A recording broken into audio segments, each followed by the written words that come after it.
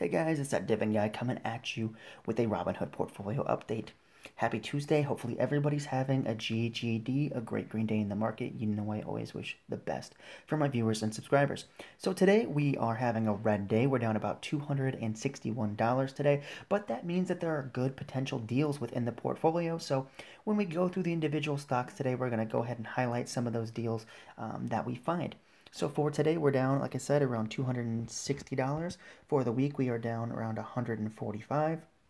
For the month, we are down $2,681, down 6.46%, which is good. Keep in mind, on red days when there's blood in the streets, you buy.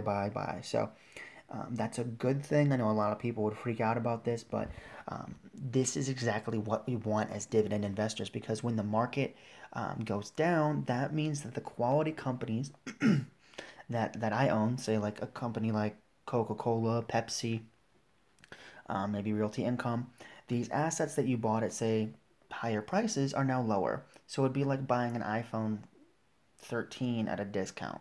Let's say you go into the store and the iPhone 13 is $1,500, right? And then you go in the next day and the iPhone is $1,200. Well, it's the same exact phone. You went in yesterday, and you're going to get it for $200 cheaper for doing nothing. Literally just waiting to buy the phone.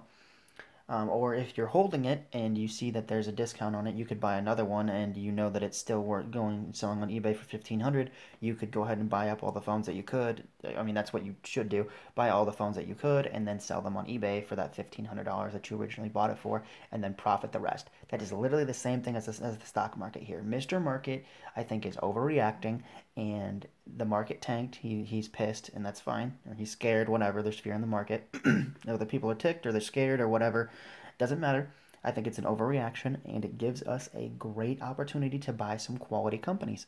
So let's look at our 3-month mark. Now we're up $62 on the 3-month mark. For the year, we are up $7,700, up about 25%. And then all time, we're up around $8,000, up 25.81%. So guys, in the short term, we are down pretty significantly, but that is a good thing. That just means that there are deals. So we have 89.73 for buying power. Let's take a look at some of the companies that we could be purchasing. Jump right in with Realty Income sitting at 65. That's a really good discount. 65.09. We have 120 shares. $7,810 worth of market value. Average cost is $67.02. 0.18% of the portfolio is in Realty Income. Today we're down $70.80 total. We are down $230, around 3%. Great buying opportunity on Realty Income right now for my portfolio.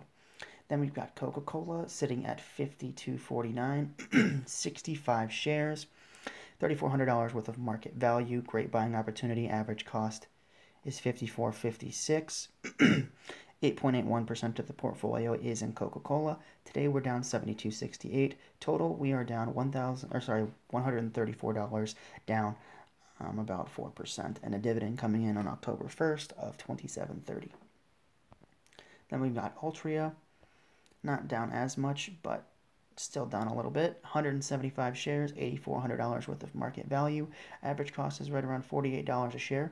22% of the portfolio is in Altria. Today we are down $40.80. Total we're up $114. Dividend coming in on the 12th of around $158. Then we've got Allstate, which tanked as well. Not low enough for our average cost, but pretty close to it. We have one share, $128.12 is our market value. Average cost is $128 even. 0.33% of the portfolio is in Allstate. Today we are down $2.30, and total we are up 10 cents. All right, next we've got AbbVie, which looks like it's trading sideways today, which is fine. We have 75 shares, around $8,100 worth of market value. Average cost is right around $81 a share. Our portfolio percentage is around 21%. 1650 we are up today. Total we're up over $2,000 still, around 33%. Procter & Gamble is down big again. One share, market value is $139.72. Average cost is $143.84. 0.36% of the portfolio is in Procter & Gamble. Today we are down around $2. Total we are down 414. Good buying opportunity for Procter & Gamble. Then for Clorox, we've got one share, 165.57 is our market value. Average cost is 168.83.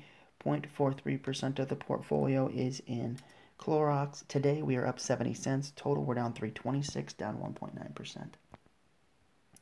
Next, we've got Aflac, $52.93. We've got 115 shares, around $6,100 worth of market value. Average cost is $49.56. 15.7% of the portfolio is in Aflac stock. Today, we are down a little over $54. Total, we are close to about $390, up around 6.8% on Aflac stock. Then we've got Prudential, which is up pretty big already. We've got 40 shares, $4,300 worth of market value. Average cost is $103.26. Around 11% of the portfolio is in Prudential. Today we are down around $27 or $26. In total, we're up $107.73, up 2.61% on Prudential. And then we've got Travelers. We've got one share. Market value is $153.62. Average cost is $150.107. 0.4% of the portfolio is in Traveler stock, down 267 today. Total, we're up 255. And that closes out the portfolio. So, guys, there are some very good deals. Realty Income is down to $65 a share, which is $2 below my average cost, so a great buy there. Coca-Cola is at $52.52, which is $2 off of my average cost. Procter & Gamble is down significantly, almost $4 down off my average cost, and then Clorox is down $3. So right now, I would say that I should be buying some Realty Income, because that's a decent drop, and same with probably Procter & Gamble at $139. That's a really, really good price. So our percentage for the year is 25%. So we're going to compare that to Berkshire and the other indexes. So Berkshire is up 29%, so they're beating us by 4% today. The NASDAQ, we are down about 5% from the NASDAQ. Dow Jones, which is what Buffett used to compare himself to, we're even with. And then the S&P, which is tech heavy, I'm assuming is beating us, by like 5%. So not terrible, but we're doing pretty good. Pretty much matching most of the indexes. So with that being said, guys, we have some deals in the portfolio. Can't take advantage. I get paid on Friday, so that's okay. But we're just going to sit on the sidelines, and we're going to take advantage on Friday. So thank you guys so much for watching. Remember to hit the subscribe button on my channel, That Dividend Guy.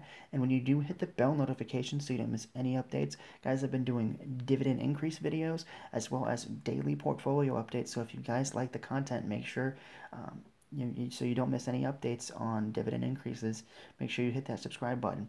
Thank you guys so much for watching, and I'll see you guys tomorrow with another Robinhood portfolio update. Take care, guys.